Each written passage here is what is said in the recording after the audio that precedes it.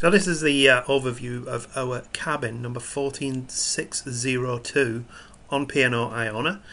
We sailed in May of 2024 and we did a cruise on the Norwegian Fjords. Now this cabin is on the port side, so if you're interested in sort of being on a certain side of the ship when you are actually sailing, you might want to bear that in mind. So for example, the Olden sail away, there's a lot more activity as part of the sail away where the locals come out and do a bit of a sing-song and have a bit of a fun, some music.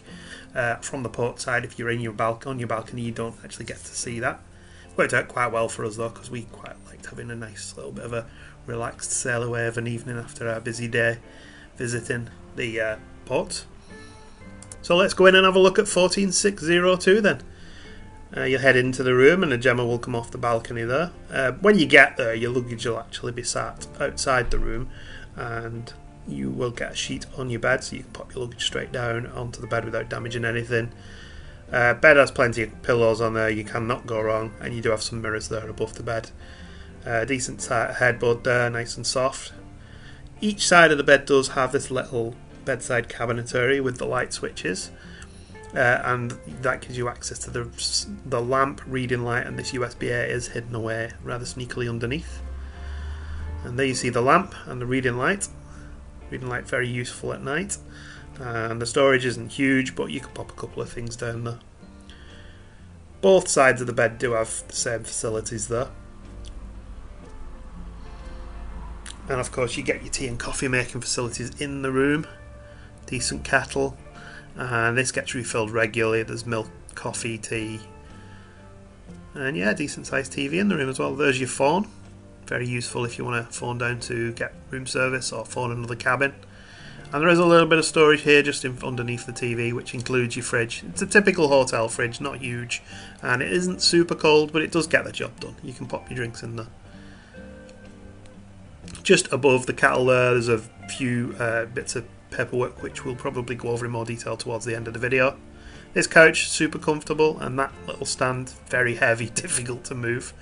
The TV, we mainly used it, we did watch a couple of films, but of course when you arrive in the room you do need to watch your cruise video to go through the health and safety regulations on the ship. They will insist that you watch that, so you can't really go wrong. Over to the storage, you've got a full length mirror there and also a full length wardrobe, apart from the space at the top that's reserved for the life jackets. The middle one here should have a few shelves in it, plenty of room for your t-shirts and socks and undies. And of course there's a hairdryer in there, which Gemma said worked pretty well. It wasn't the best, but also it was usable, so that's good. Over to the far side, we have this sort of half-length wardrobe area. We'll go into a little bit more detail on this one for you, a little bit slower. Yeah, I pretty much hung all my shirts in there. And you get a decent safe in there, and there's a little storage cubby at the top there, which I threw a few t-shirts in. Safe's not huge, you can probably get a decent amount of stuff in, but maybe not a full-size laptop. Back over at the other end of the room, we get the Horizon magazine here. This is delivered daily and will be popped in the little pigeonhole by your cabin entrance, and this will just detail all the goings on the ship, any shows, cinema, listings, quizzes, talks, anything like that will be in that. And yeah, you get a couple of UK plugs over there and a European one as well. Just a quick pan around the room here, just showing you the decor, which I think was quite pleasant actually. It was a nice room. So quickly looking at some of these menus, this is the breakfast menu on which you can pop down your order, leave it outside your room at 10 PM, and the next morning you'll get knocked up. They'll knock on the door and provide you breakfast. And also the room service here, this is all a paid extra, but the prices aren't super expensive, and the food's pretty decent as well. Flipping to the other side, and you can actually order bottles of wine, beers, spirits and so on and so forth, and non-alcoholic drinks of course as well. Let's head down towards the entrance and have a look at the bathroom. There is some pretty decent storage there for coats, which we didn't need on our cruise because it was so blooming warm. And the bathroom's not huge, it's serviceable. You know, there's plenty of room to do what you need in there. This is, as we arrived on the cruise, the bathroom's a bit of a mess at this point. Decent sized sink and mirror though, and the lighting in there is pretty good. In fact, we couldn't figure out any way to turn off the lighting in here. I'm not sure if that's some regulation thing, but we couldn't turn off the light.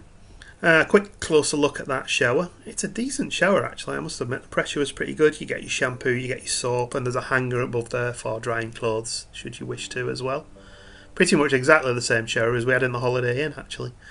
And decent enough facilities, you know.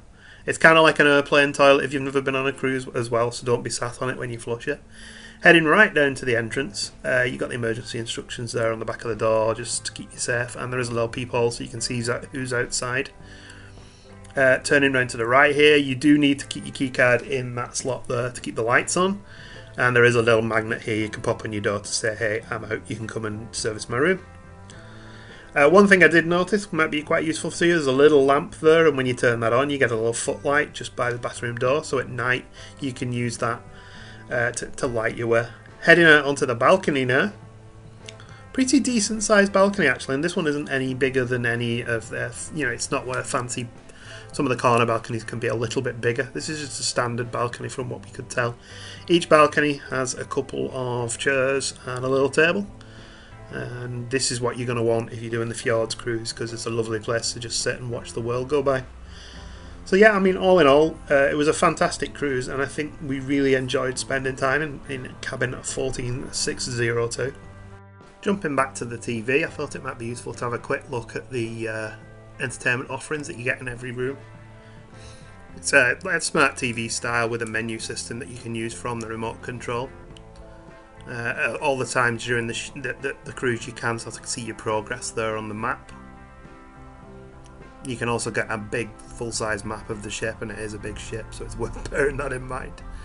And you can get your weather updates, and in our case this was the coldest of the cruise back in Southampton. There's contacts, you can dial those from the phone just underneath the TV, and any information that you need about the ship is also stored on there, including medical centre, which might be quite important. And a frequently asked questions section. I don't even think we looked at that until this point. And safety and environment information there, because obviously you're on a cruise, you don't want to be chucking stuff over the side. Back over to the TV and radio elements there, it does have sort of TV scheduled and running all the time, but we tend to find the video on demand to be far more useful. I have a quick scroll through some of the films here. It really wanted us to watch Baby's Day Out. They seem to be an action, comedy and drama. I don't see how Baby's Day Out is a drama, but there we go. But there's a reasonable amount of films on there, some classics that you can watch as well. You can probably find something to watch of an evening if you really need to, and I think a lot of these end up being shown in the cinema as well. And there's TV programmes as well, a few things to pick through. The Last of Us, if you haven't seen it, is very good. We've got a season of Game of Thrones, House of Cards. We really didn't use any of these though, so I can't really comment for the quality of them or anything like that. There's quite a lot on there. You could probably pretty much spend your entire cruise just sat in the room catching up on TV series. Not recommended. I really went through to show every single TV series. Only 4 episodes of The Simpsons though, apparently. Probably fill the entire entertainment system with Simpsons. And there's some children's TV on there as well. Some bits on there. A few little bits of documentary sort of content which sort of tie into the cruises that are offered by P&O, and because P&O are tied in with the BAFTAs, there is some BAFTA nominated series to be able to watch there, and podcasts as well. Didn't fancy listening to Gary Barlow's podcast, I'm afraid.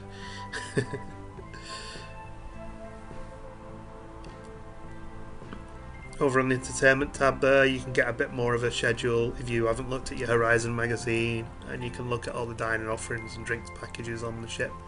Yeah, loads of stuff just viewable through the TV here.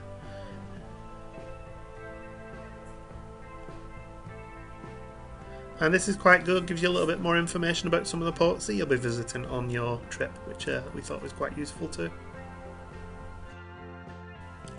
So, thanks for watching our little room tour there, and if you do have any questions about the room, just pop them in the comments below, and we'll be happy to answer them. And also, if you haven't seen our full trip and want to see the whole tour end to end, I'll pop a link in the description so you can just check it out. It was a really good trip, we had so much fun, and unbelievably sunny weather. So real positive for us that, because we weren't expecting the sun. Anyway, thanks for watching, guys, and we'll see you soon.